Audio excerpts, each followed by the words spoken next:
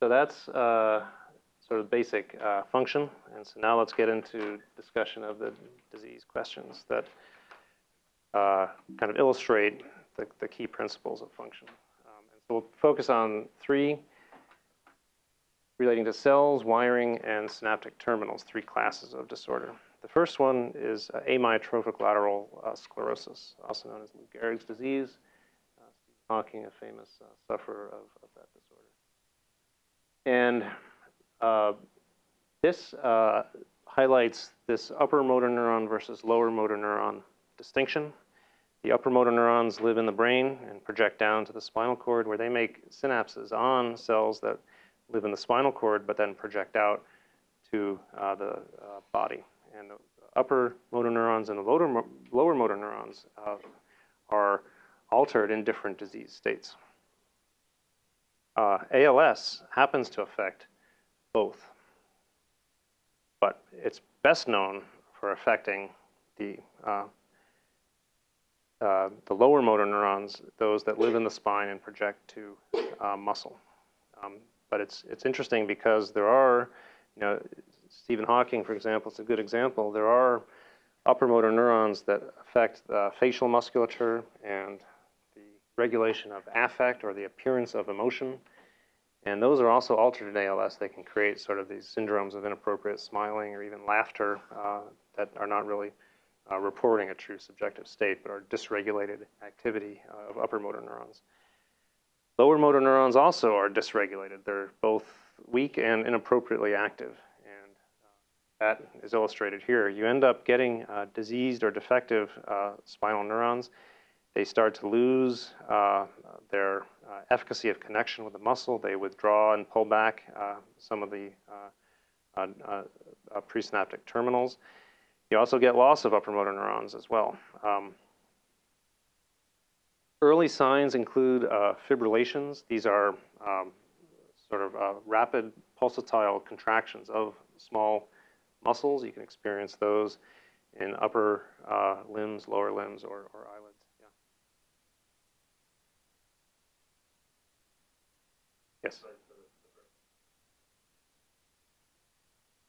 And so those early signs of fibrillations are due to the fact that the muscles themselves, in many cases, are becoming hyperactive. If you withdraw the innervation of a muscle, it's not getting its normal directed or controlled stimulation.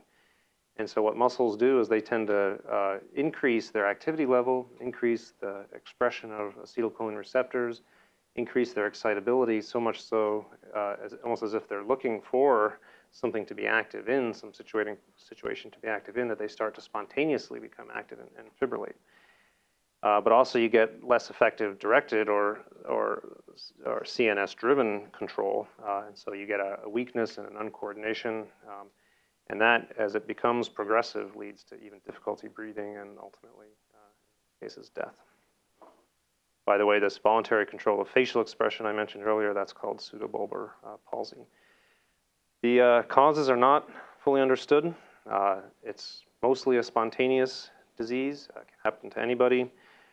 Is it a virus? Is it a toxin? Is it an exposure to heavy metal, autoimmune? We don't know. It's mostly sporadic. There are familial cases, though, and they've given us some insight. 20% of all familial cases, which are a tiny fraction of the overall, are due to deficiencies in the superoxide dismutase gene. And this is a gene that helps effectively detoxify oxygen radicals, superoxides that can be damaging or toxic to DNA and proteins. Now, what's interesting is that neural activity itself can elevate these superoxides. It can elevate the redox potential of cells. You can end up creating oxidative damage just through high levels of activity. And this is perhaps understandable. The very fact that a cell is highly active means you've got a lot of metabolism that's going on. You've got to keep restoring your gradients with the ATPases, for example, and so you've got to pump all the ions back out. Also, some ions, particularly calcium ions that come into cells, can be toxic as well and can lead to oxidative damage through indirect mechanisms. So maybe there's an elevated activity level that leads to toxicity. And supporting that, there are medications that are used for ALS that involve blocking certain kinds of glutamate receptors, like the NMDA receptor that we'll get to in a minute.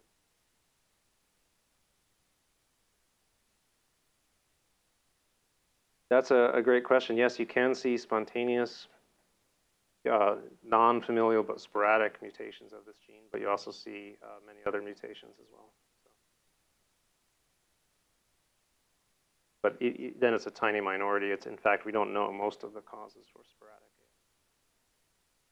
So the NMDA receptor is a glutamate receptor. It's a synaptic receptor like the acetylcholine receptor that's on muscle, except these glutamate receptors are on neurons. And they receive glutamate as a neurotransmitter, and they open much like the acetylcholine receptor. They allow sodium to come in, and they allow potassium to leave, but they have this additional calcium permeability, which the acetylcholine receptor doesn't have. They let calcium come into cells, and that heightens the metabolic demand on the cell. The cell now has to pump out all this calcium as well, and calcium itself can be toxic in some ways. And so some of the therapies for ALS, which are not great, only have a tiny effect on the clinical course, are blockers of the NMDA receptor. Guillain-Barré, this is a pretty interesting one. This is a reversible demyelination of peripheral nerves. Okay, really a fascinating, terrifying course initially. You get someone coming in who has rapidly gotten weaker, maybe even having trouble breathing. Looks like everything's just spiraling into disaster. Typically follows a bacterial infection, and what's thought to happen is that the immune system is fooled into attacking myelin because there's a molecular mimicry. There's something on the myelin that looks like something that was on the bacterium. For example, it's lipopolysaccharides, components of its coating. And immune cells, which we'll get into in more detail, become fooled and end up making, for example, antibodies that attack neurons and attack myelin more particularly. In fact, it's the Schwann cell that's a more typical target. You end up with loss of myelin due to damage to the Schwann cell. The neuron is under attack in some indirect sense. It's no longer able to conduct its action potential effectively, but what's great about this disorder is the neuron's not dead. It's not even in itself damaged, and if there's a supportive care given, and these patients can, in some cases, require mechanical ventilation to allow them to continue breathing, but eventually this immune system flare-up dies down, myelin is recreated, the Schwann cell re-insulates the peripheral nerves, and everything goes completely back to normal, which is amazing. Sometimes you can accelerate the recovery by infusing what's called IVIG. This is just a very dense cocktail of human antibodies or immunoglobulins, which might help effectively distract or saturate this immune system attack away from the antibodies that are stuck to the myelin or the Schwann cell. So that's a pretty interesting one. Nice, but serious but reversible. Some of the more difficult ones include myasthenia gravis, which is a disorder of the neuromuscular junction. Pretty rare, but in aggregate, there's probably 30 to 40,000 people in the U.S. who have this. And it starts with sort of a specific muscle weakness that patients report on, usually in the ocular muscles, eyelids, or the muscles that control eye motion. So you can end up getting double vision or drooping eyelids. And this also is an autoimmune disease. It's caused by antibodies against the postsynaptic acetylcholine receptor. For some reason, the immune system starts making antibodies that attack this postsynaptic receptor. And that has a number of effects. You can therefore inhibit the ability of the acetylcholine receptors to respond to acetylcholine, to open, and you end up with muscle weakness as a result. The presynaptic terminal is perfectly fine. Acetylcholine is being released, but you're having a reduced response. And you can look for antibodies against the receptor. There are standardized now methods for measuring immunoreactivity from the patient's serum against the acetylcholine receptor. And you can treat that for acute flare-ups with pyridostigmines. These block the acetylcholine esterase, the enzyme that lives in the synaptic cleft and breaks down acetylcholine. And so you end up having stronger and longer pulses of acetylcholine, which helps to partially compensate for the fact that you've got a partially inactivated population of acetylcholine receptors. Also, addressing the immune system with steroid immunosuppressants can be helpful as well.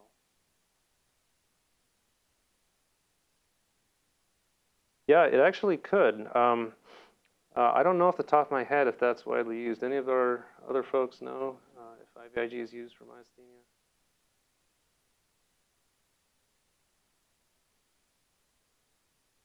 The reason it's used for Guillain-Barré is that's such a life-threatening thing. Myasthenia gravis is you know, in the long run can be quite debilitating, but you don't have these acute life-threatening issues. And IVIG comes with its own side effects. You can have a reaction to the IVIG, for example. But it's a great thought. It definitely is worth trying.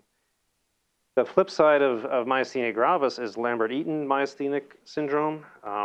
And this is when antibodies to the presynaptic terminal are generated, again, for often mysterious reasons, but often not. Sometimes you can trace it to a particular cause, which I'll tell you about in a moment.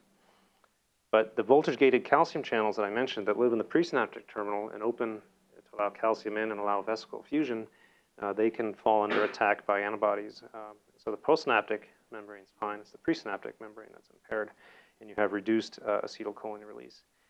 Here, you tend to have more diffuse muscle weakness. Patients complain of fatigue, malaise, dry mouth. There can be autonomic dysfunction like impotence or other sort of autonomic processes, as well as voluntary muscle control. And again, you test this by looking in the serum for antibodies against voltage-gated calcium channels. Now, about half of the patients will have an underlying cancer that was not previously known.